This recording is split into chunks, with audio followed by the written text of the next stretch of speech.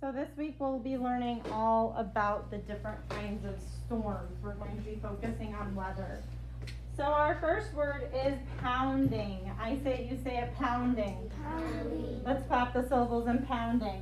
Pounding. How many syllables in pounding? Scarlett? 2 syllables in pounding. What is my root word or base word of pounding? Alexa, what's my root word or base word of pounding? Pound. Okay, notice up in my corner that I have that pounding is a multiple meaning word. Okay, so raise your hand if you've heard the word pounding before. Keep your hand up if you can tell me what the word pounding means. What do you think the word pounding means, Melina? Okay, that something is being hit hard. And oftentimes when you're pounding something, you're doing it over and over again. Okay, so for example, you might pound a nail with a hammer. Okay, so you're hitting it. But in this case, when we're talking about pounding in terms of weather, we're talking about kind of like crashing. Okay, so I have pictures here like this. If you take a look at this one that's actually moving, the waves are pounding. Okay, they're crashing over one another. The waves are pounding on this rock. But on this picture, I have a person pounding a nail with a nail. Is he going to get very far? No. No, because he doesn't have something strong or heavy with enough force behind it to create enough pressure to get that nail to go into the wood. I say it, you say it, pounding. Pounding. Our next word is bend. I say it, you say it, bend. Bend. Let's clap the syllables in bend.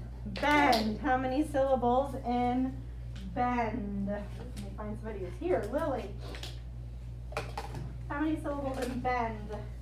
1 syllable in bend.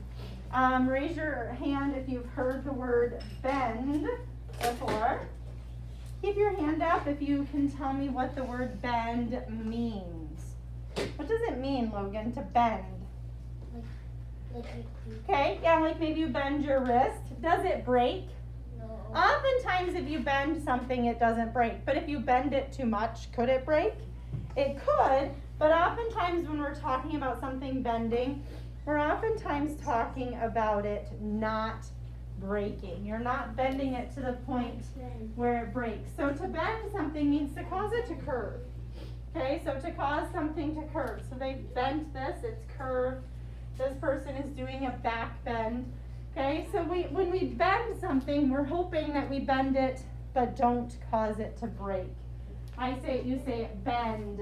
Bend.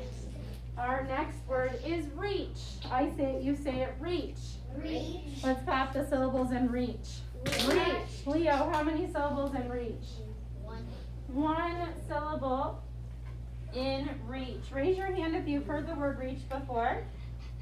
Keep your hand up if you can tell me what the word reach means. What does it mean to reach? Kira? It means like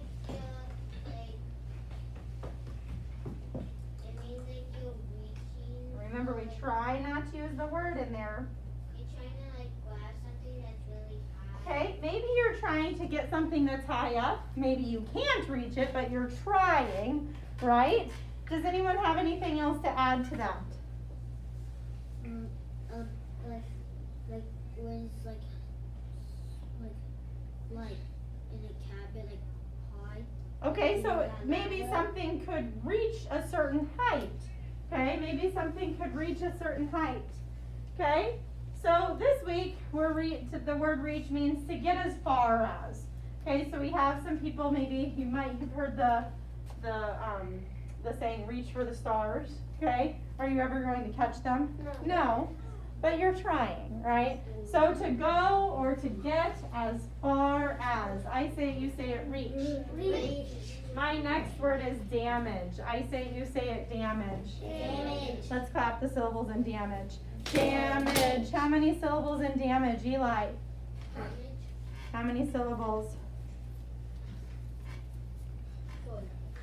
Damage. 2 syllables in damage. Raise your hand if you've heard the word damage before.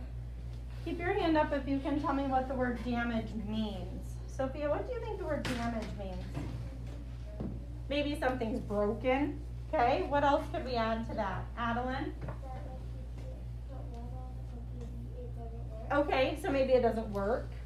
Okay, it's beyond repair. If you're like one with your muscles in the Okay, yeah, maybe you bend something too much and it breaks, right? Okay, so the word damage means to cause harm. Okay, so these are just some photographs of damage that has been caused by a storm. Okay, just some photographs of things, damage that has been caused by a storm. I say it, you say it, damage. My next word is prevent. I say it, you say it, prevent. Prevent. Let's stop the syllables in prevent. Prevent. How many syllables in prevent? Kira? 2 syllables in prevent. Okay, raise your hand if you've heard the word prevent before. Keep your hand up if you can tell me what the word prevent means. What do you think, Leo? You're going to prevent something from happening. What are you doing? Like blocking it. Maybe blocking it.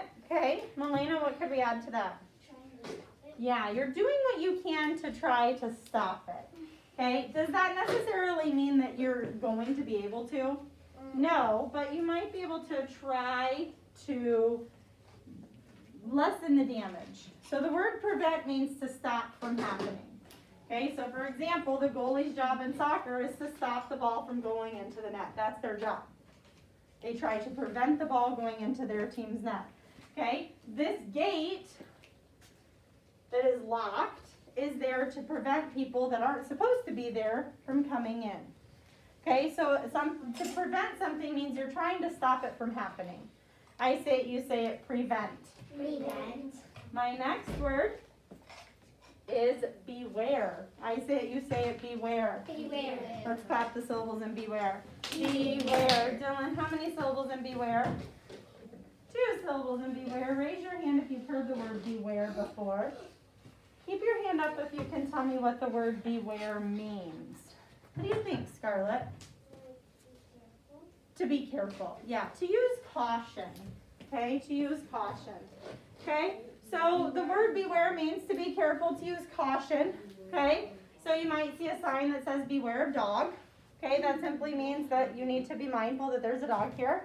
And the dog isn't intending to hurt you, but it could, right? And then we have a railroad crossing there. That's a symbol or a sign that we see within our community that lets us know that we need to be mindful that trains may be passing on that railroad track. I say it, you say it, beware. Beware. And my next word is flash. I say it, you say it, flash. Let's clap the syllables in flash. Flash. How many syllables in flash? Mario. How many syllables in flash? 1. Good morning. Are you hot one? Okay, take off your gloves. They can't give you hand sanitizer with gloves on. Okay, notice that I have flash is a multiple meaning word. Okay, so we're looking for flash in terms of weather. Okay, raise your hand if you've heard the word flash before. Keep your hand up if you can tell me what the word flash means. Baden, what do you think the word flash means? Like if a lightning strikes like a lightning ball, like Yeah. flash. And it's quick, right? So when we're thinking of weather, we're thinking of lightning. It's a quick or sudden burst of light. It's quick. Okay, now we say that flash is a multiple meaning word because, for example, if someone takes a picture, what do you see? Sometimes a flash, right? That sudden, quick burst of light. Okay, so flash is a quick burst. Oh, there it is. I was going to say, where is it? So there's my flash of lightning coming. It's dark now, but it's sudden. Okay? But then this is a flash on a camera. But just like a flash of lightning, a flash on a camera is the same thing. It's the same basic concept. It's a quick, sudden burst of light. I say it, you say it, flash. Flash. My next word, I think we have one more,